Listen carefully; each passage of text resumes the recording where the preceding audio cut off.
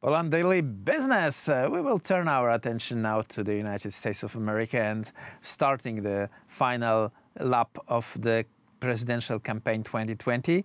November 3rd is the date of voting, but lots of things will happen before of it. Artur Wróblewski of Lazarski University is our guest tonight, so welcome to the show. Hello, good evening. Let us start from the famous quote, "Loch Ness monster of the swamp," said Donald Trump. Talking about whom, you guess?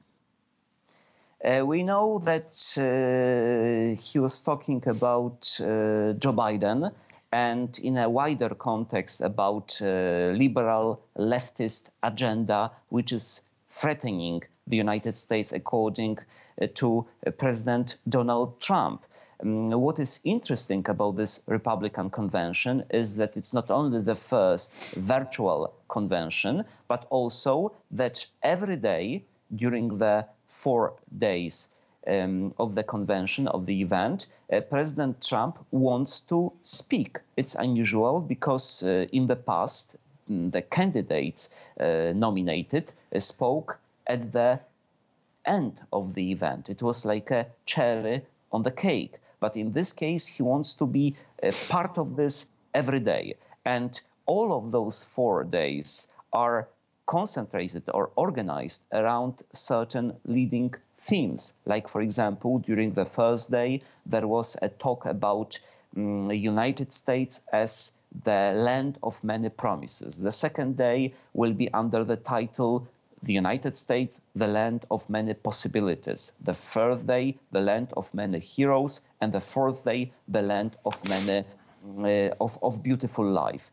So it is well prepared, and we see that President Trump, as the best showman, will be presiding over this event and will be dominating this event. But what is interesting also is that President Trump, in the past, a few months ago, he had some competitors, like, for example, Joe Walsh,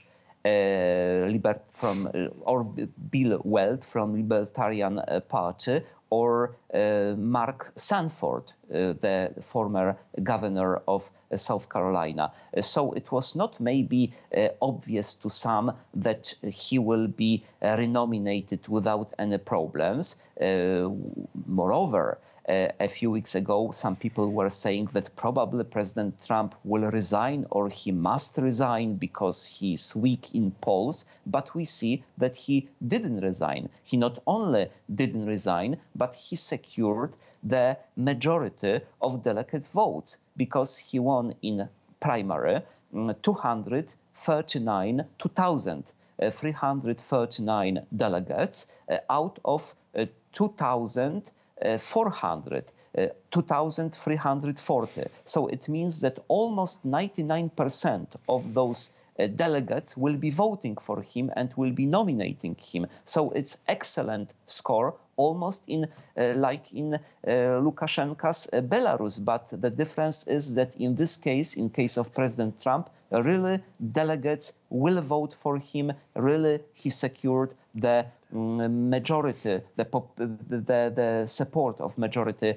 people in the Republican Party. Why? Because he's probably still the best product in this party. It's very unusual that someone who was the president didn't get the renomination or was not renominated by his party. It happened in 1952 when Kefauver was a threat to President Trump. Trump resigned and he didn't run for re-election, and it happened in 1912, if I remember correctly, in 1976, when Gerald Ford had a problem to secure a renomination against Ronald Reagan in the Republican Party, but eventually he secured a renomination, what turned out to be very bad for Republican Party because Jimmy Carter won election in 1976. Well, you compared Donald Trump to Alexander Lukashenko, which is kind of interesting comparison.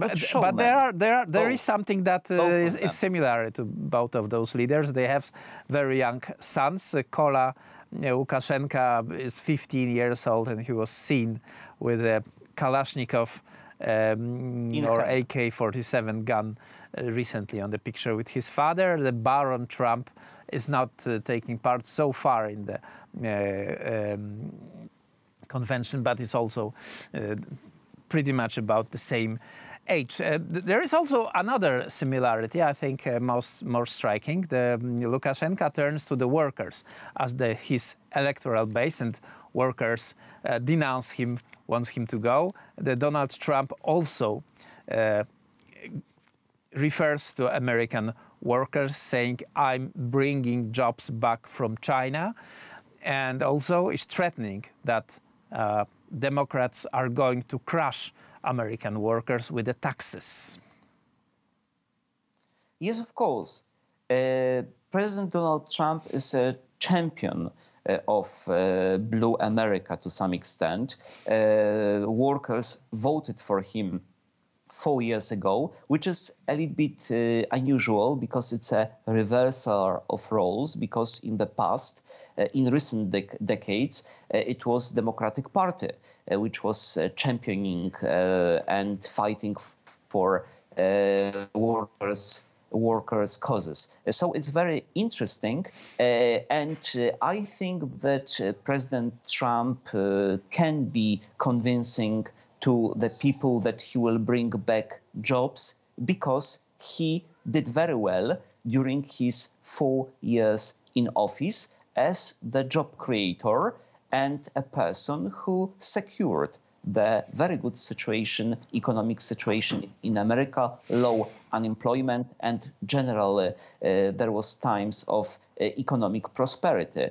So in case pandemic a little bit slows down in October, November, which is not obvious because we know that in the autumn these diseases, contagious diseases are spreading. But in case we fight against this pandemic in Europe and in the United States, President Donald Trump stands very good chances for re-election. So November 3rd and the day after, we will know exactly what happened in the United States. Hopefully, fingers crossed, President Donald Trump will win, because his cause is very much similar to the cause of Polish government and the general way we are going. Artur Wróblewski, PhD of Lazarski University, was our guest, sir. Thank you very much for this conversation. Thank you very much. And that was it for Poland Daily Business.